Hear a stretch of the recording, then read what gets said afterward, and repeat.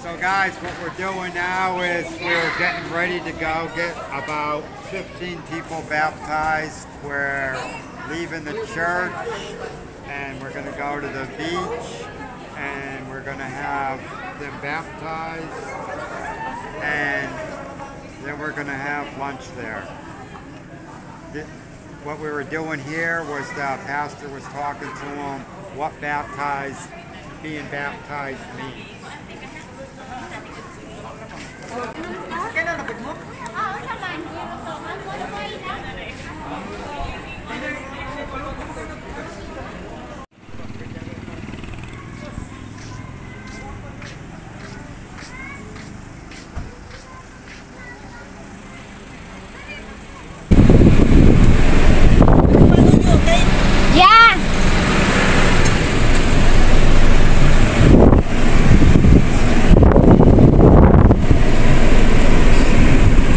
So this is our leaving the church, so we can get baptized. We gotta follow that man.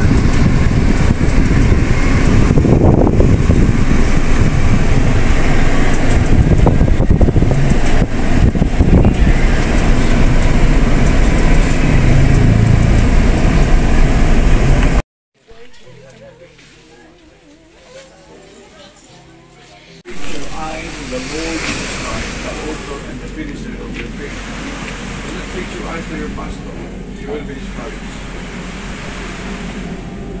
Hug on Jesus. You will be happy. Kung po sa pastor is not perfect. They're just the same. So ang akin po, I have decided to follow Jesus, not even follow any word. Only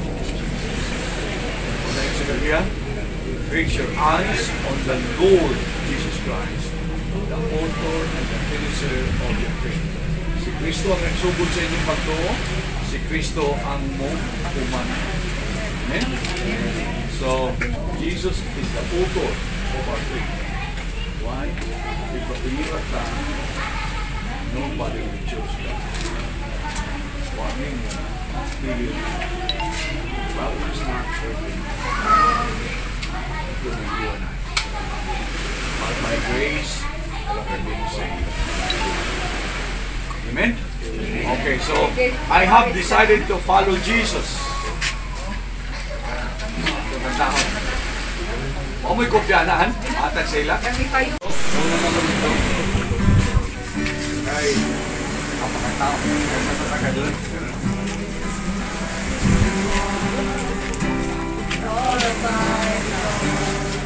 No, there's nothing in this world.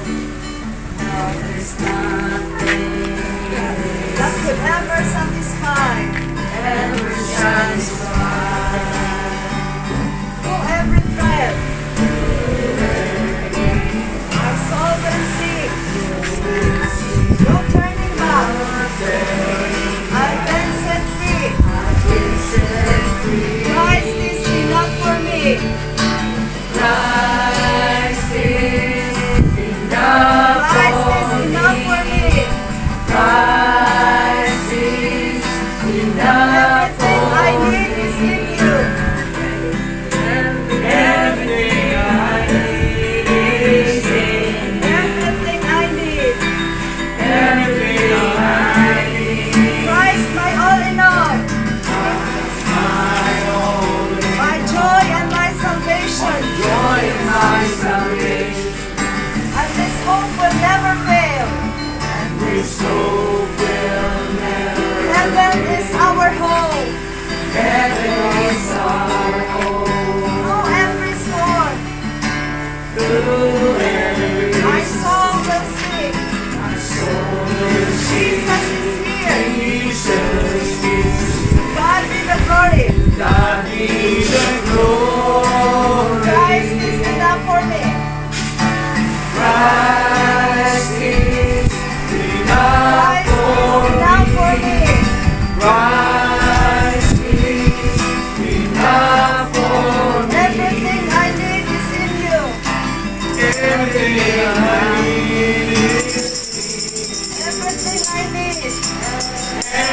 No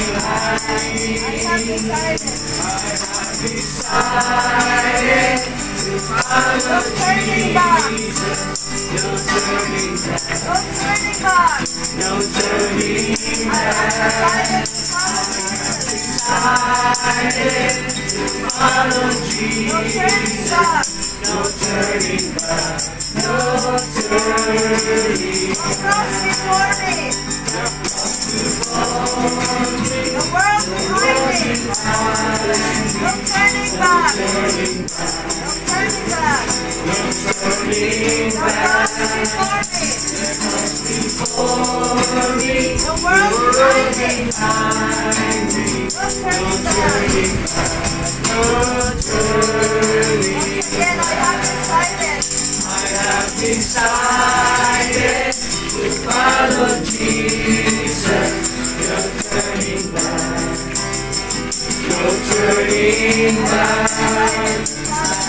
Decided to follow Jesus. No turning back. No turning back. No turning back. No turning back.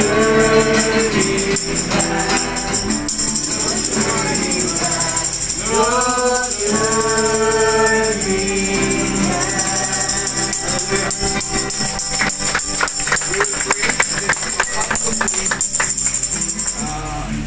slowly na mo pagpahingon dito, and then while padayon ang kanta, no? So ang mo-officiate sa baptism si Brother Jay, kamo bro, at mo dito kagalan ako mo-assist ka ko ninyo. Ang primero kaya ako bro, nakakapagkas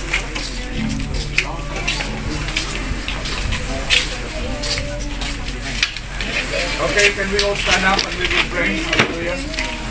Follow Jesus. And autodikanta na the world behind me. Ano to?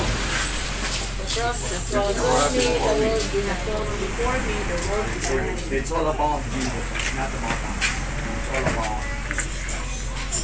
so empowerment and leadership.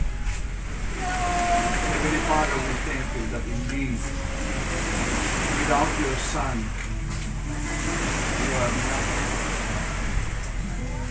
Thank you, God.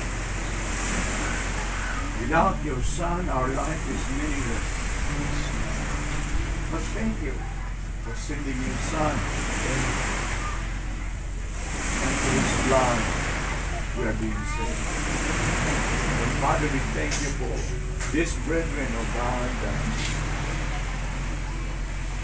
who surrender their life unto you alone. And they decided to follow your Son. And Father, our prayer as a church, that we will grow together in knowing you more.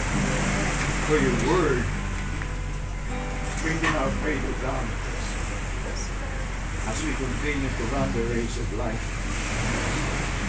And Father, whatever, Lord, whatever na maipabong ang kinabuhi ang iyong Diyos, our prayer is only one thing, that you will be glorified in all aspects of our life. Heaven to God. And Father, we thank you. We thank you for their life.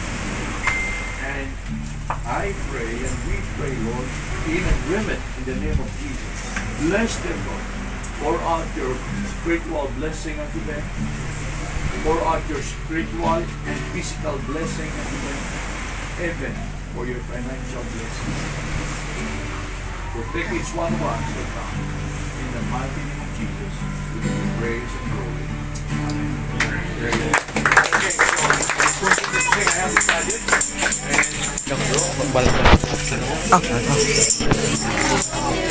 What we call it,